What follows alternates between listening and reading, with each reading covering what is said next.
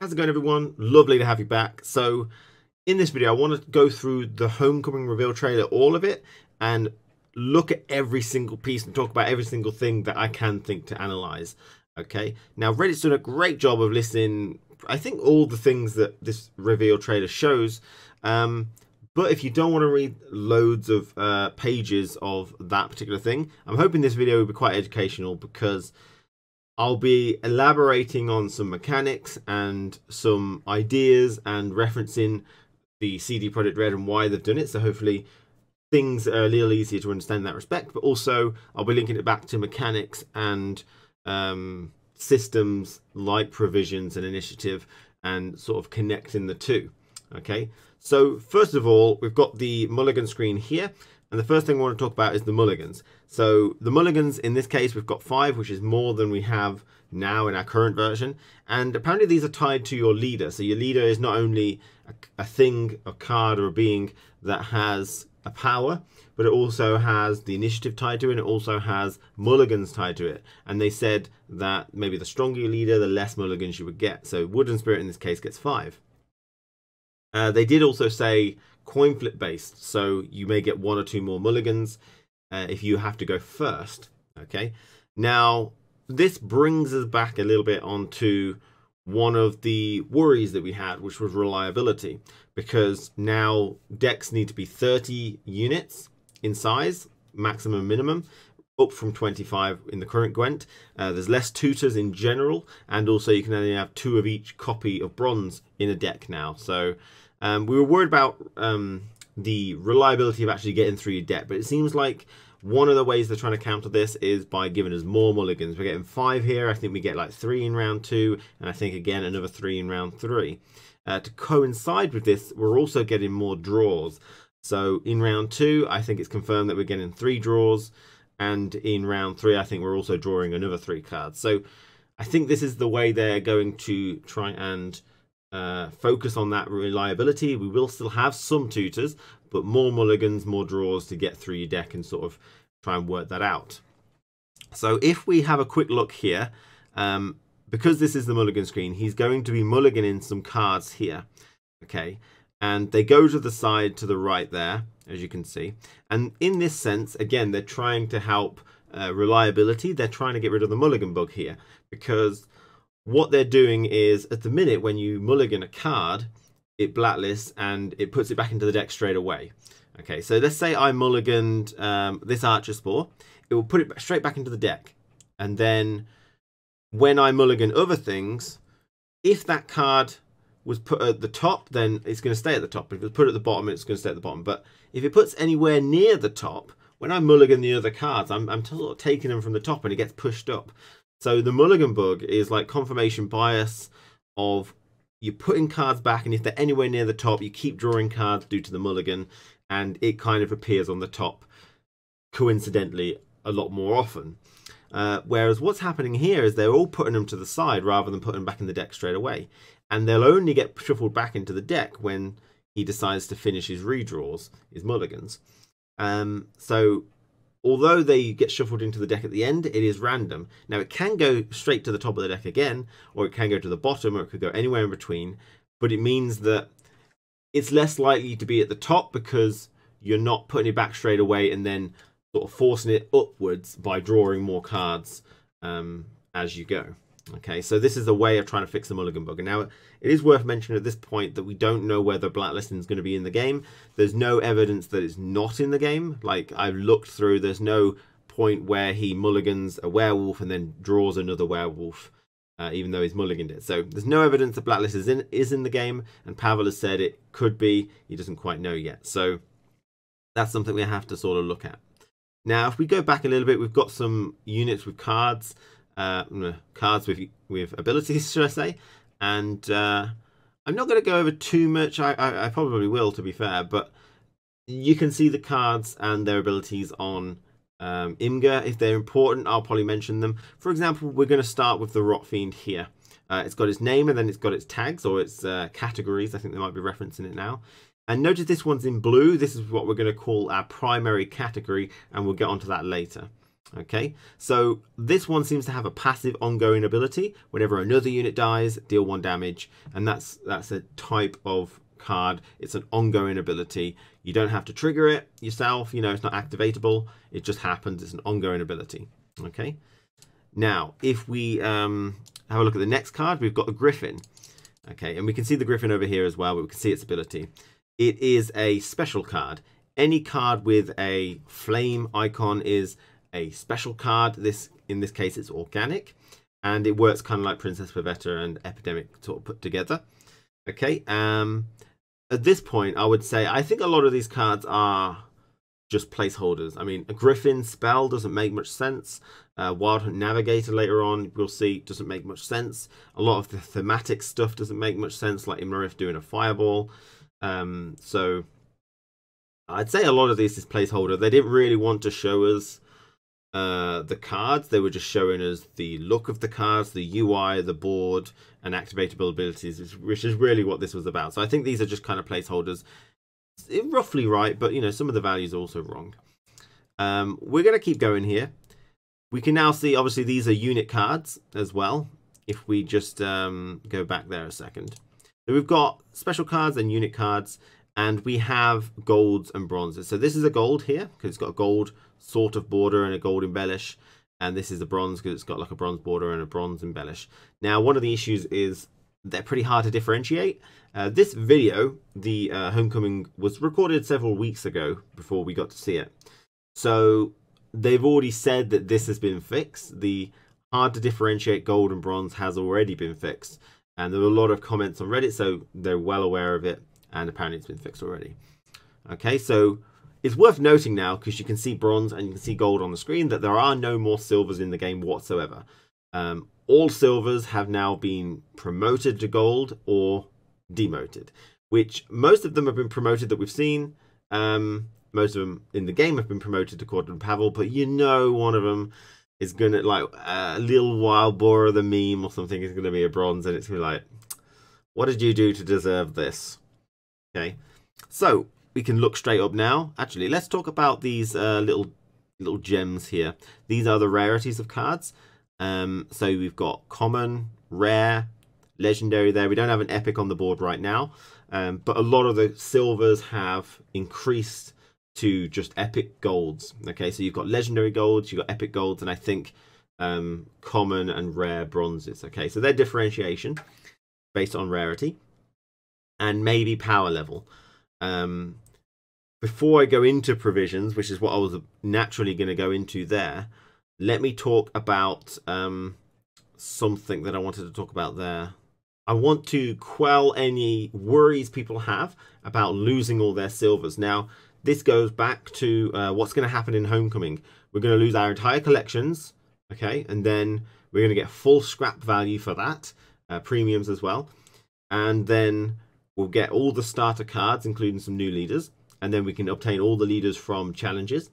Any silvers, someone asked me, should I craft loads of silvers then because they're going to turn to golds? And that's not the case. Silvers are all epic, and when they get transferred to here, they'll just be epic golds rather than legendary golds. So the crafting cost of a silver now and a epic gold will be the same. So you're not going to lose, you're not going to gain anything. In fact, if you're a completely new player and you're watching this video, what you should be doing is try to get the leaders first. Make sure you go through all the challenges and grab those leaders, because they are going to be free money. Because any leaders will be exchanged for full scrap value. You'll get some free leaders for the starter decks, and then all the leaders you'll be able to get through challenges. So any leaders you have now are free scrap that you'll have later on to convert them into value. So make sure you get those leaders. Right, let's run on back here a little bit. I was talking about the rarities, okay, and provisions I'm going to talk about now. The game, we know, has a 30 card deck size, right? And we also know that there's only bronze and golds in the game. And we also know that you get provisions to build a deck, okay? Are you with me? Basically, it doesn't make sense that golds cost 300 and bronzes cost 50, okay? But you need 30 cards. That doesn't make sense. all golds cost 300 and all bronzes cost 50, because then there's no leeway. It means you have to have 7 bronzes and, you know, 7 golds and 23 bronzes. There's no leeway. Because if they say, my maths is completely off, but if you got 1,000 provisions, there's a set number. You have to get 30 cards. So there's no leeway. You can't lower down a gold and put more bronzes. You can't lower more bronzes and put more golds in, because you've got to reach that 30 limit and you've only got 1,000 provisions. So it doesn't make sense that golds will cost the same provision wise. So it makes sense in this case that rare, epic, legendary and uncommon, they're going to cost different amounts of provisions. We don't know this for certain, but it makes sense. And this allows you to lower legendary golds to maybe have more golds in general, because you can have more epic golds. You can lower your rare bronzes and have more legendary golds. You can lower, you know, your epics and get more commons or something like that. So it makes sense, and I really think this is how it's going to work, that the provisions is based upon the rarity cost. Okay, and that's how decks are going to be a little bit more malleable, a little bit more flexible when you're playing with them. So we haven't progressed very far, but this is all basic stuff that I really wanted to talk about that we can see from a lot of this. We're going to start moving at a bit more of a pace now. We can see the werewolf here. He has the ability to be immune and has the primary category of beast. It also has a little icon down here, which is the it looks like a mutagen icon. Now, there's 2 theories. One is that it's an equipable slot, like you can put artifacts in there or something, but I don't think so. There's no real evidence for that. I reckon it's just the immunity icon. And why would immunity need an icon? Because it needs to be on the board, and so you can see it, because it is a card. It is an ability that makes people make mistakes. If there's a card on the board and it doesn't have any in the way to show that it's immune, then you're probably going to place a card and try and hit it. But this way, it shows it on the card when it's on the board, it's immune, and you'll try not to hit it, hopefully. Okay, so let's keep going through. We've got the Archer Spore here, so we've got different types of abilities here. We had a passive earlier, we had special, and now we've got a deploy. So deploy cards are still in effect. And we also have Death Wish here. Okay, you'll see the average value of bronzes is quite low. The Archer Spore is worth about 7. If it dies, the werewolf is worth about 5. You know, so the average value of bronzes has gone down. The average value of a gold seems to be about 11. Like I said, I think some of these numbers are a little off, but we've got a Wild Hunt Navigator. Again, his primary category is blue, which is Wild Hunt, and a secondary category is Mage. And he boosts all Death Wish units in hand, a deployability again. So he's talking about the mulligan, how that's going to work. Geralt is just a base strength 11, does nothing. Okay, we've got some more cards here. We're going to be able to see some different abilities. So Ogroid, Cyclops. Deploy, destroy an ally, damage an enemy by the power. Same thing, but just less value in general. We've got Vran. Now, the Vran is a unique card here. It has a icon here with a ZZZ. And this means that it's got the Order ability, as you can see here, Order. Now, if you're an OG Gwenter like me, Order meant something different. But in this game, Order is basically, it's an activatable ability. So this icon means it's got an activatable ability, just like the Barbagazzi. Okay, and so when you activate this card, remove all boosts from self and damage a unit by that amount. It also has the Thrive ability. We don't know what that is yet, but I would wager, and I'm going to wager my, I don't know, something important, my next cup of tea on it, that means that it boosts itself by 1 each turn. Because I feel like this card should be a bit self-sufficient.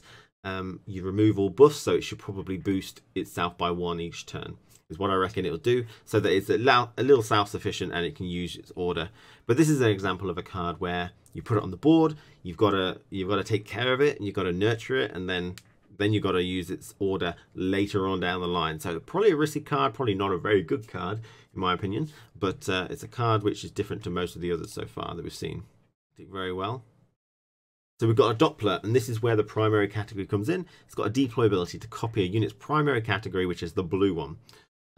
which I really like. It's a neutral card. You can tell what kind of card it is from the tooltip that pops up over here. This one is neutral, and it is truly a neutral card because, you know, it allows you to put it in any deck like dwarves, elves, beasts, draconids, relics, or whatever. Providing there's some synergy there, it's a really nice card, but we don't know what kind of extent that has yet. Okay, we've seen a new gold card, Geralt Professional, and this is an unusual one as well. He's got a deploy ability to damage an enemy by 3, which is pretty rubbish. But if the power of that is a multiple of 3, 3, 6, 9, 12, etc., you destroy it instead.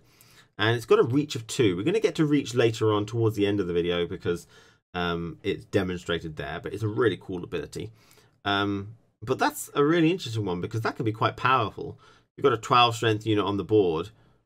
He's worth loads considering the average value is lowered. So he could be really powerful if there's things that can buff by 1, because a lot of these are 5 straight away, you know, and 8. So there's a lot of things that could be a multiple of 3 quite easily with 1 buff.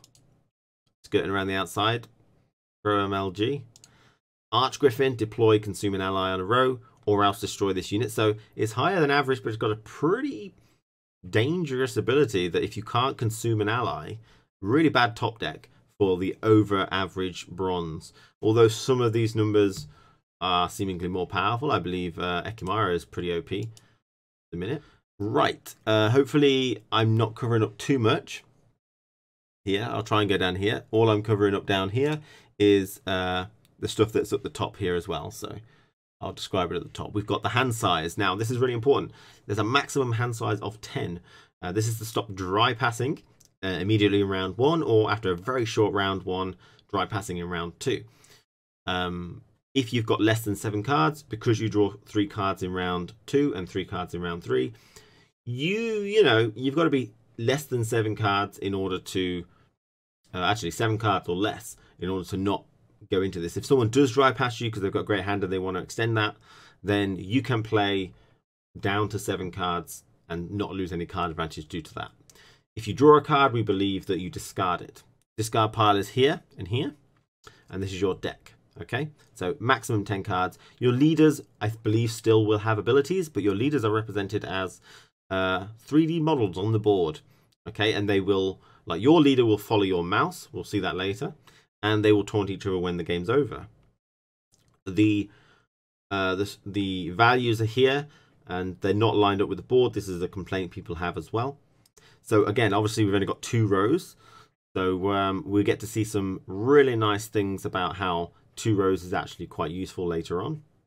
So the Barbagatzi has an order, you can tell by the little icon here, and it consumes a unit. It has 2 charges. So orders have different types of things. Now the Vran didn't say anything, so maybe you can only use it once. I would imagine that's the case, or you can use it as many times as you want each round.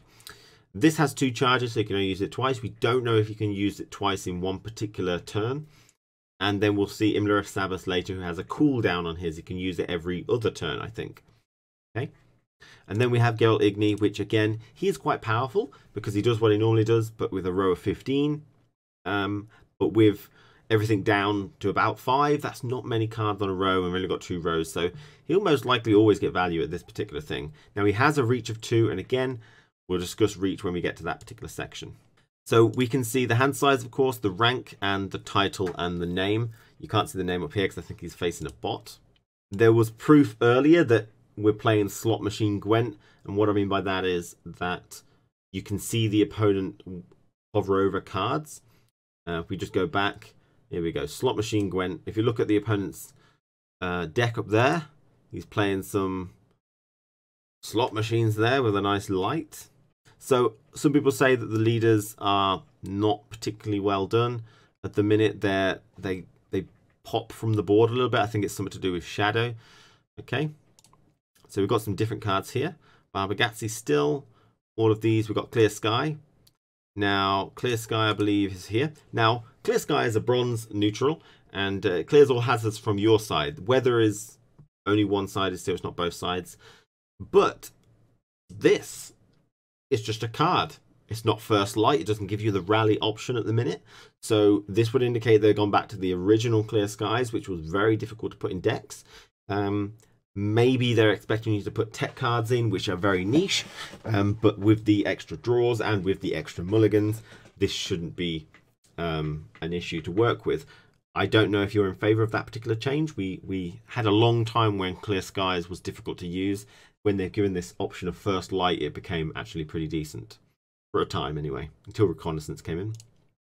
Okay, so here we've got our first look at our gold card Iris. She has the epic stone, so she's an epic gold card. So I would indicate she is a silver that's what got promoted, and it's going to be the same amount to craft. But she is a really good example of how 2 rows is improved. Okay, so she has the ability on a melee row to destroy an artifact. We don't know what artifacts are, but we think they're something you equipped onto cards like Magic the Gathering, and that will give them abilities and stuff, but she can destroy that.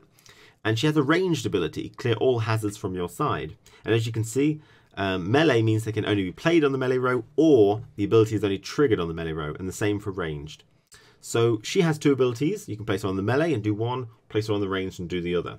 So one of the reasons they closed the rows into 2 was so they could balance things a little bit more interesting and make cards more interesting, and she is a prime example of that. Now, they did say they're having other cards which maybe have a melee ability, but they're not row locked. You can put them on the ranged row, but they won't activate the ability. And there's a multitude of strategy reasons why you don't want to do that. Maybe you have to play it into weather if you play it on melee. Maybe you have to activate its ability, but there's not really a consume target, so you don't bother. You don't have to hit something you don't want to. Maybe you don't want to play into reach, which we'll get onto later. Play into range of something else. So, or maybe you don't want to play into Igni, so you play it on a row and forfeit its ability. So there's plenty of reasons why, you know, playing it on one row and forfeiting an ability is a way to go. So she's a really good example of why 2 rows that they're trying to make unique is actually pretty cool. Now, we can also see in the background of this particular image, we are in the deck builder. We've got the ore, the scrap, the meteorite powder, and the kegs up there, and all this kind of jazz. But in the background here, we can see the decks. Okay, so the decks are going to be presented in the same way as they currently are, unless this is subject to change. I think it's been confirmed that we're still going to get the deck list in a vertical list like we currently have. This doesn't look particularly any longer, and with bigger decks and less bronzes to stack onto 1 times 2 times 3. It doesn't look like we're going to actually be able to fit all cards. This is a big requested feature, that we can fit all cards on a particular screen. So one screenshot will get the entire deck, and it helps for people like streamers, if people want to copy the decks and stuff. So we can see that's going to be established in the same sort of way. Now behind here we can see some other cards, not too important really, but they do seem to be all gold cards and all neutral cards. Mitre Bracker, Heroic Wax, Siri Nova, Sihil, and I'm not sure what that is. People say it's Yennefer Sorcerer, I don't know, and there's Iris. Now over the right hand side here, it seems like we've got some filters. Things like the bronze, the silver, the gold, the epic, the rare, the legendary filters here, maybe some other things like typing. Okay, so this is where your filters probably go, which is a little different to how it is now, which is a bit weird because it seems like that'd be great if you could tab it in and out because then you get more space. Up here though, it seems like we've got a number 5 and a number 6, and I know like in Hearthstone there's mana 1, 2, 3, 4, and you can click on it and it'll only show you cards of that particular mana. And I think that's what's going to happen here. This is 5, this is 6. If you click on 6, it only shows you cards of strength 6, which is really good when you know what power a card is and you can just quickly. So it's really good for advanced deck builders that know the strength of pretty much all the cards in the game. So here we've got, again, this is the great example of the UI where it's gone a lot darker. You've got crease, they're trying to make it look like cards and stuff. Again, these are obviously just placeholders. We've also got card backs, which are going to pop up now. Redesign card backs. It's been confirmed that we are getting multiple card backs, maybe cosmetic that you could buy, or maybe you'll achieve them through the ranked system. But these are some of the card backs now that you can see. So one of the highly requested features that we're going to get here is that the fact that when you right click to zoom in on a card, we actually see the value it is, whether it's boosted or wounded or what, but also the base value of a card, which is a highly requested thing, but you have to right click it. What we do know is that at the moment, you don't get to see it when you hover over hover over a card, there is no base strength here, which maybe they could fit it in here or something. This is a requested feature, and as you can see from the UI, we are missing sections where cards would show up, and that's because they've gone for this floating tooltip style of card. So when we look at the abilities, we see any tooltips like we saw with Iris, and then we saw any particular flavor text. It'd be nice to get the artist of the card, who made the card. Maybe that's only in the collection tab and rather not here. Who knows? Here we are back with the mulligan. We've got some more cards. We've got Imler Sabbath. This is going to be the primary card to, again, reiterate why 2 rows is a cool idea. Now, you could have done this with 3 rows, but I think the main reason they put it down was to make the rows unique. But he's got an order ability, you can see by the icon once more, to damage a unit by 2. And it's cooldown 1, so I think he can use it every other turn. I'm not sure. But he has a reach of 2, and we're really going to get into that in a moment.